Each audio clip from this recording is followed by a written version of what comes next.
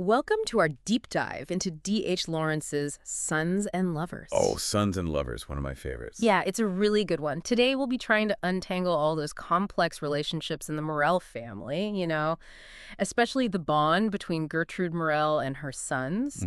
But it's not just family drama. Right. We'll also look at how Lawrence brings in those anxiety, the social and economic anxieties of that time. It's a world that's right on the edge of huge change.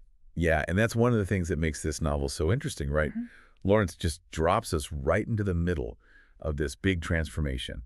Picture it, a small mining town in England, late 19th, early 20th century. Right. The coal industry's arrival is like turning everything upside down. Yeah. And it's not just about new jobs, it's about how people live their lives. Yeah. It's all changing, sometimes for the better, sometimes not. Yeah, and the Morel family's right in the thick of it, trying to figure out this new world and where they fit in. You mentioned how the coal industry really changed things. Yeah. And the book talks about all these new mines popping up, and they're all connected by these railway lines that snake through the countryside. It's like they're stitching together a whole new reality. It feels almost like this living thing, this industry growing and pushing its way into their lives. Exactly. And as this industry keeps growing, we're introduced to Walter Morel, the father, who's a coal miner himself. At first, he's this charming guy, you could even say romantic. Oh, interesting. Yeah, Lawrence describes him as having this southern pronunciation and purity of English that really captivates Gertrude. He's a skilled dancer, too.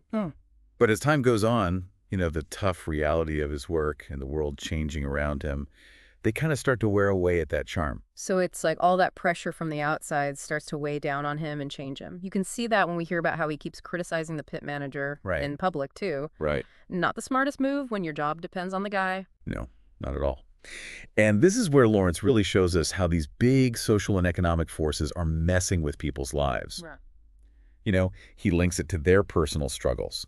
Like with Walter, his speaking out has consequences.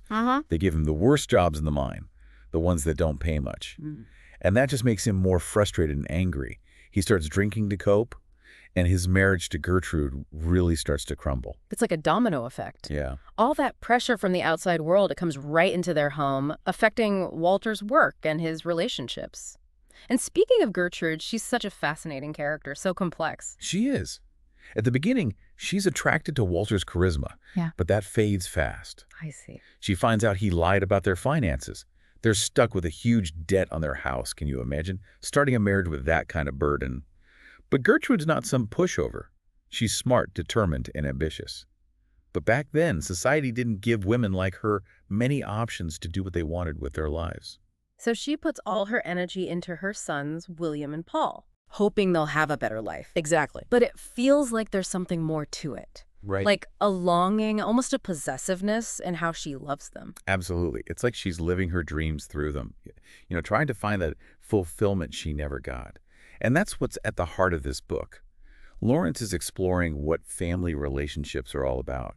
He shows us how love can be this powerful force, but it can also get in the way of people growing as individuals. And he shows how the world outside their house limits Gertrude, too.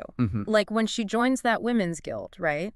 Where women get together to talk about social issues. It's like we get a glimpse of her curious mind, her wanting more than just being a wife and a mother. Yeah, exactly. Yeah. She's pushing against what society expects of her. And that drive, you see it in little things, too. Like what? Oh, like when she's at the market, bargaining hard to get the best prices. It's subtle, but Lawrence uses details like that to show how resourceful women had to be back then, how practical. It's amazing how he weaves those little details into the bigger story. And I'm really curious to see how William and Paul, how they deal with their own ambitions and desires with all these family dynamics and societal expectations going on. I know, me too. It's almost like their stories are a reflection of what their parents went through. Yeah. As we delve into their lives, we'll see how those forces can echo through generations. But before we get to William and Paul, what are your impressions of Walter and Gertrude so far? It's really striking how both Walter and Gertrude are grappling with all these bigger forces shaping their lives. Yeah. And their sons, William and Paul, they're right in the middle of it. You said their stories are almost like a mirror to their parents' struggles. Yeah. So let's start with William. He gets out of the mining town by getting a job in London. His mother must have been thrilled. Oh, yeah. William is like the embodiment of Gertrude's dream of escaping their social class. He's that yearning for something better, something beyond what his father could achieve. And for a while, it looks like he's going to make it in the city. But then, of course, tragedy hits. Right. William's death is a turning point in the book. It's not just about him, it affects the whole Morell family. It's such a devastating loss, especially for Gertrude and Paul. Oh, yeah, and the way Lawrence writes about their grief, so powerful. It's not just sadness. Right. It's a whole mix of emotions. For Gertrude, it's like her own dreams died with William. Oh, wow. And for Paul, it's even more intense. He was always close to his mother, but now their bond becomes almost like too much. It's as if William's death leaves this hole that both Gertrude and Paul try to fill with each other. Yeah. But by doing that, they risk getting stuck in this cycle of grief and dependence. And it's around this time that we're introduced to these two women who will be so important in Paul's life, Miriam Levers and Clara Dawes. Yeah, two very different women. Miriam's all about the intellectual and spiritual side of things, while Clara is a whole different challenge for Paul. So let's start with Miriam. She's from this religious family on a farm nearby. She's got this quiet, thoughtful intensity about her. Paul's attracted to how deep she is, and they both love art. But their relationship is full of tension right from the start. It's like they're speaking different languages even when they're trying to connect. You mentioned Miriam's hesitant about physical intimacy. Yeah. And her relationship with her own mother is complicated, too. It kind of hangs over her connection with Paul. Exactly.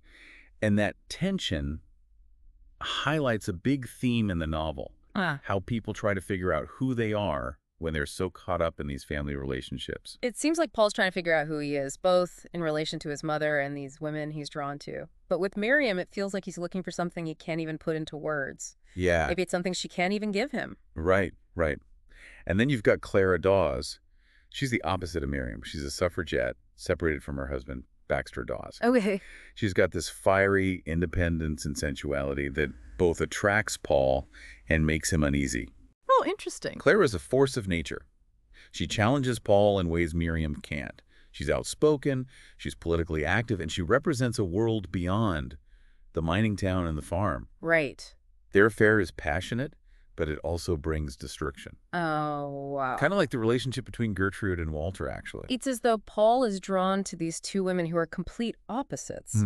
Miriam, the intellectual, spiritual one, and Clara, who is bold and sensual. Oh. It's almost as if he's trying to find himself by exploring these different sides of women. That's a good way to put it. Right. And yet, neither relationship really satisfies him. His mother's presence always looms over everything. It's like he's stuck in this love triangle and can't fully commit to either woman because of this intense, maybe even unhealthy bond with Gertrude. Yeah, it's like he's trying to break free, but something keeps pulling him back. Exactly. You called it a love triangle, stuck between these two women who offer different things, but his mother's still there. Right. And then, on top of all that, Gertrude's health starts to decline. Another layer to this already complicated situation. Exactly. And as Gertrude gets sicker, Paul gets more and more focused on taking care of her, which makes his internal struggle even worse. Yeah, I see that. He wants his own life. He wants to chase his passions, have relationships, all that.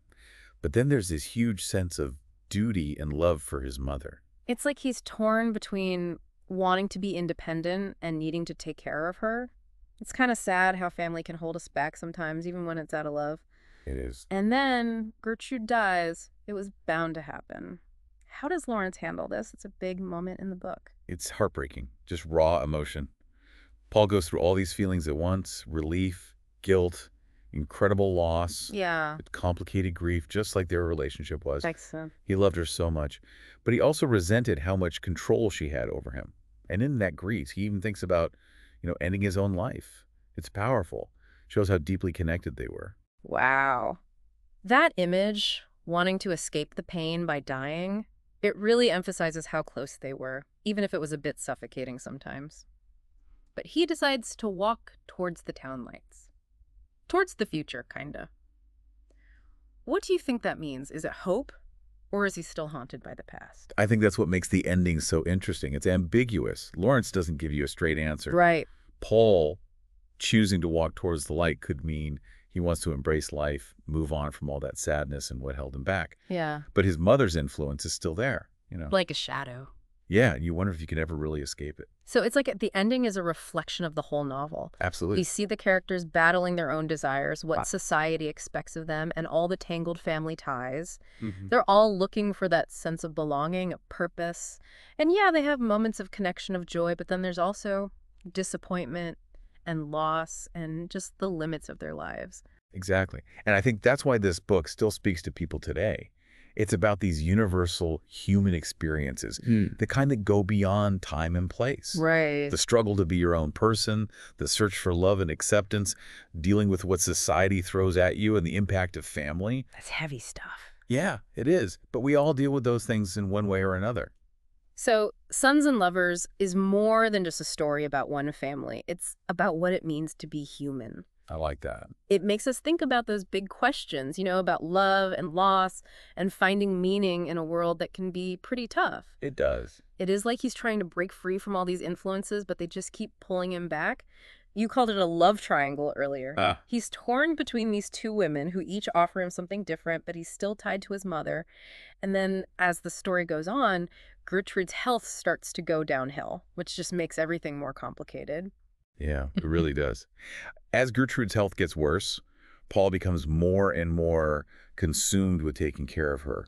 And that just intensifies his internal struggle. Yeah. On one hand, he wants to have his own life, explore his own passions, pursue relationships freely. But on the other hand, he feels this overwhelming sense of duty and love for his mother. Right. He's trapped between wanting independence and needing to take care of her. It's a really poignant portrayal of how family dynamics can sometimes hold us back, even when those bonds are rooted in love. And then, of course, Gertrude dies. It was inevitable.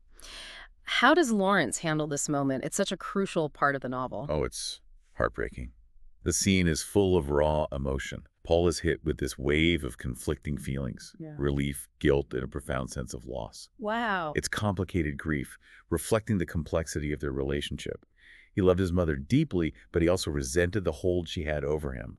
And in that moment of grief, he even contemplates following her into death, which is incredibly powerful. It shows how deeply connected they were. That's such a powerful image, the idea of him wanting to escape the pain of his loss by ending his own life. It really underscores just how connected they were, even if that connection was sometimes suffocating. But he ultimately chooses to walk towards the lights of the town, suggesting a step towards an uncertain future. What's your take on that ending? Does it symbolize hope? Or is he still haunted by his past? I think that's what makes it such a great ending. It's ambiguous. Lawrence doesn't offer any easy answers. Paul's decision to walk towards the lights could be interpreted as a desire to embrace life, to move on from the darkness of grief and the constraints of his past. But the shadow of his mother's influence lingers, and we're left wondering if he can ever truly break free. So, in a way, the ending reflects the themes of the whole novel. We see these characters wrestling with their own desires, societal expectations, and the complexities of family relationships. They're all searching for fulfillment, for a sense of belonging and purpose. And while they experience moments of connection and joy, they also face disappointment, loss, and the limitations of their circumstances. Sons and Lovers isn't just a story about one family, it's a reflection of the human condition. It makes us think about those big questions: love, loss, the search for meaning in a world that often feels chaotic and unyielding. And if you found yourself drawn into the world of the Morels, I'd highly recommend exploring more of D.H. Lawrence's work. He was incredible at delving into the depths of human experience. You might find yourself really captivated by his powerful storytelling and insightful observations. Thanks for joining us on this deep dive.